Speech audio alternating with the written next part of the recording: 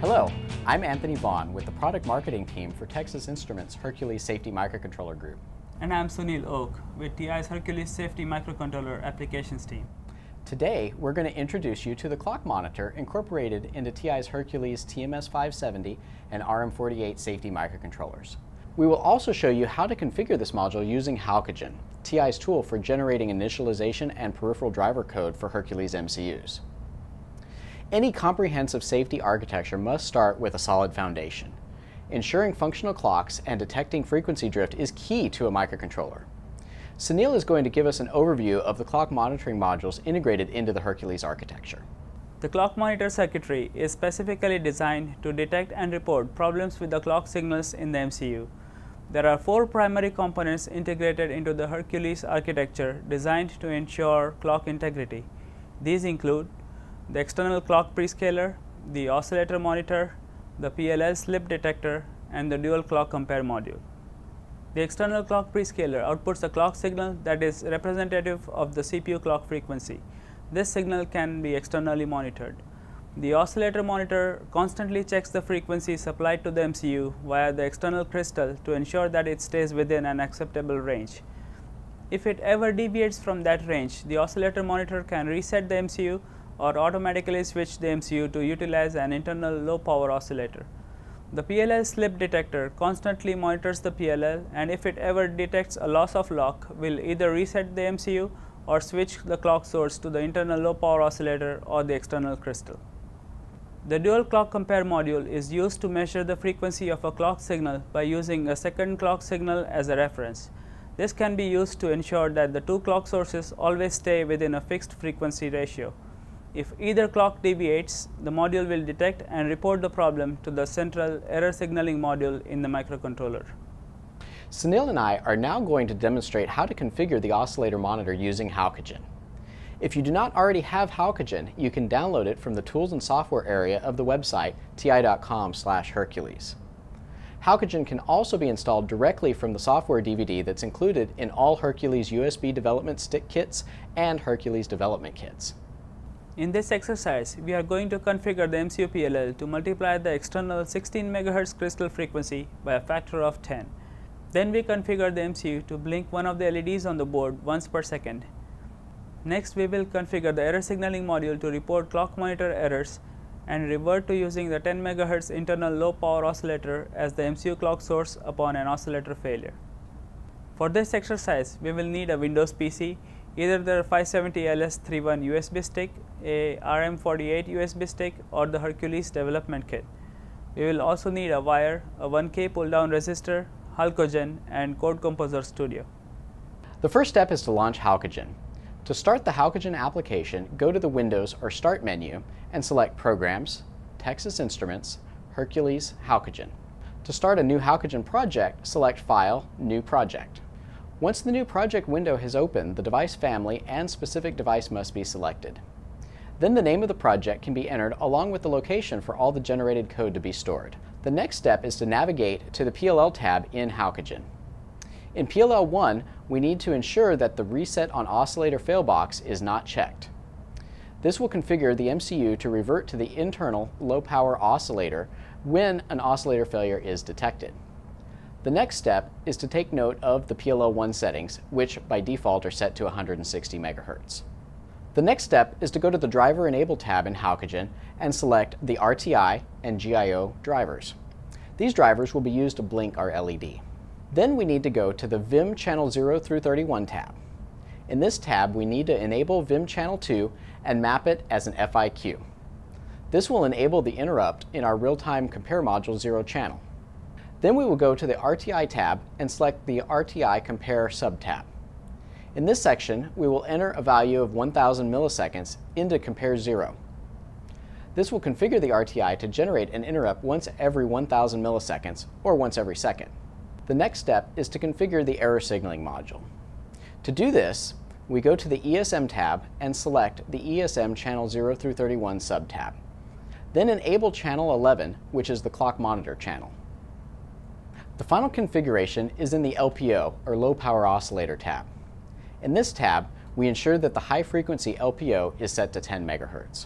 The last step in HALCoGen is to generate code by selecting File, Generate Code. I will now walk through the procedure of implementing this project in HALCoGen and Code Composer Studio.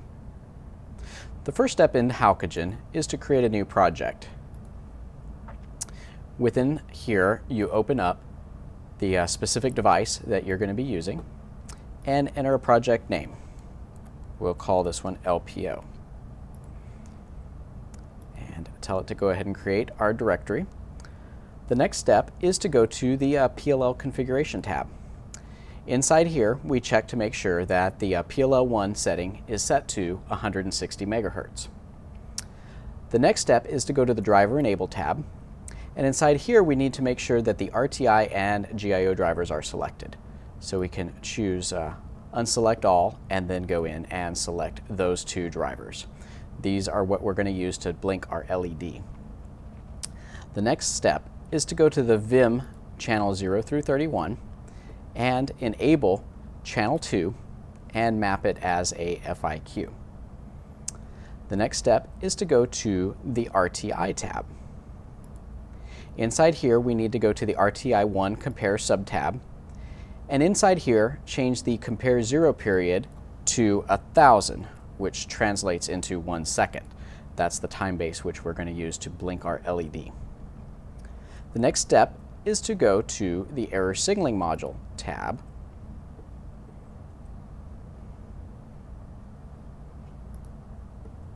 and inside here, choose the ESM channel 0 through 31 subtab, and scroll down to channel 11, which is the clock monitor interrupt, and we enable that.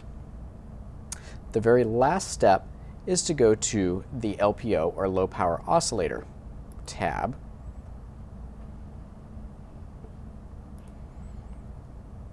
and inside here we check to make sure that our low power oscillator frequency is set to 10 megahertz. The very last step into HALCoGen is to generate code. That will generate all the files that we need for our project. Now we're going to launch Code Composer Studio. The next step is to use Code Composer Studio. Inside Code Composer Studio, we need to create a new Code Composer Studio project. We first need to give our project a name. We'll call it LPO. And then we need to configure our device. The default family is ARM. We need to select our variant, which is type of Cortex-R, and then we need to choose our specific device. For this particular example, we're using the TMS570LS3137 device. Then the last step is to choose the connection type. We're going to select Texas Instruments XDS100 version 2 USB emulator, since that's the type of JTAG emulator integrated into our development board. Then we click Finish. That will create our project for us. Inside the Project Explorer, we expand our project, and the next step is to delete the main.c file that Code Composer automatically creates for us. Since we're going to be using the programs that were created by HALCoGen, we do not need this main.c file. The next step is to configure a few properties in our project. We select Properties, and then we expand the ARM compiler section and choose Include options. Then we need to add all of the include files that HALCoGen created for us. The last configuration needs to be made in the debug section. Here we choose our TMS570LS3137 flash settings and ensure that Necessary Sectors Only is selected. Then we click Apply and OK. The next section is to edit some code in our sysmain.c file. This is where our main function is included. Inside user code begin 0, we need to include all of the header files that we'll be using. I have those pre-written and I'm going to copy and paste them in here. So we need to include our RTI, our HET, and our ESM header file. The next section is going to be inside user code begin 3, which is inside our main function. And I have some code pre-written that I will paste into this section. Inside here, we initialize our RTI and we initialize our error signaling module. Then we also set up our high-end timer port that's going to be used to blink the LED. Then we also configure the real-time interrupt and we enable our FIQ. And then we start our RTI counter. Then we go into an infinite while loop, or a while 1. The very last bit of code that we need to enter is inside user code begin 4. This is where interrupts are handled inside our project. Since we're using our real-time interrupt, or our RTI, to generate our 1-second time base, we're going to generate an interrupt, and this is going to be the interrupt service routine where we toggle our general purpose I/O, or our high-end timer pin. The rest of the code is here. It's not going to be needed, but it's needed to compile the code. That's all of the changes that we need to make in our main file. The next step is to compile and load the program into our flash memory. We do that by selecting Run, Debug. This will compile and load our code after we save our changes. Now that we have loaded the code on our microcontroller, Sunil is going to use the pull-down resistor to disrupt the crystal on the USB stick. We see that the error signaling module has reported the oscillator failure indicated by the red LED, and the rate at which the white LED blinks has slowed considerably. There are a number of online resources available where you can go to get more information about Hercules microcontrollers. The first is the Hercules web pages that are on TI.com. Here you can download official device datasheets, technical reference manuals, and application notes. You can download software like HALCoGen, NowFlash, and the high-end timer integrated development environment. You can also order development kits through the TI eStore from these web pages. The next online resource that is at your disposal is the TI Engineer to Engineer Support Forum. Here you can find the latest news and announcements about Hercules MCUs, in addition to searching for technical content about Hercules. There is a team of applications engineers available to answer questions posted to this forum. The final web-based resource is the Hercules Wikis. These sites feature how-to guides, introduction videos, and general information about Hercules MCUs. The wikis contain useful information like development kit, board schematics, and training content. I hope that you have found this video useful. Thank you for watching.